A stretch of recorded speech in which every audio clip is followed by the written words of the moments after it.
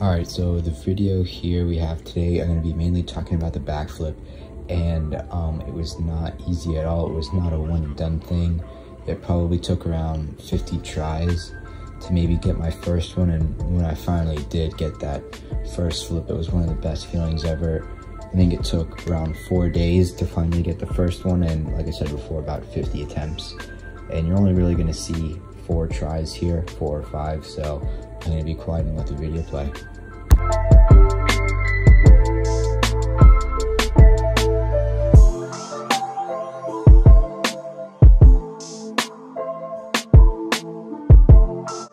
Around the high 30s to low 40s mark is when I really start to stuff the bow with the ski going into the water, and that's when I knew I was starting to get close. And I just start to get closer, closer, and closer, and then finally. The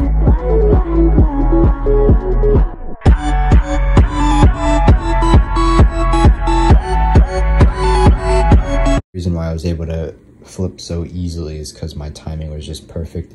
The pre-hop, the pull, and the throttle trim and everything just came together perfectly to make this jump.